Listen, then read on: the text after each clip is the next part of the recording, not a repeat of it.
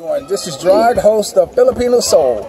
But right now we're still at the beach, and I want to introduce you to Brian. You may remember him from the time when he was cooking the grill of the chicken. Brian, how old are you?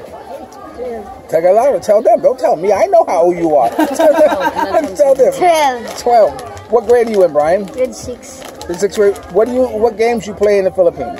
Basketball. Basketball. Very popular, right? Yes. Okay.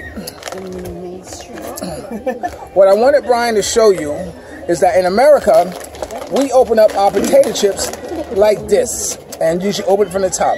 But Brian's going to show you how they do it in the Philippines. Brian, open up the chips.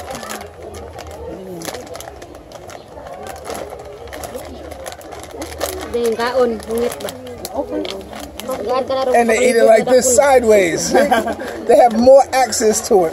I was impressed when I saw them eating chips like this. I said, that makes a lot more sense. So Brian, so you're off from school now, right? Yes. Okay, so is there anything else anybody you want to say hello to? To who? Hi. Oh, you say hi to everybody. I'm Brian. In the meantime, my name is Gerard at Filipino Soul. I'm going to enjoy Brian's chips. We'll talk to you later. Remember, dreams are nothing more than plans awaiting action. Never disrespect the elderly and always pull someone up. And sometimes you may be the only one to see your vision. And the best revenge in life is to live good. We're living good today, Brian. What? Right? Are we living good? We're having a good time? Yes. Yes. Brian, what do you want to be when you grow up? What kind of job you want? Fireman, policeman?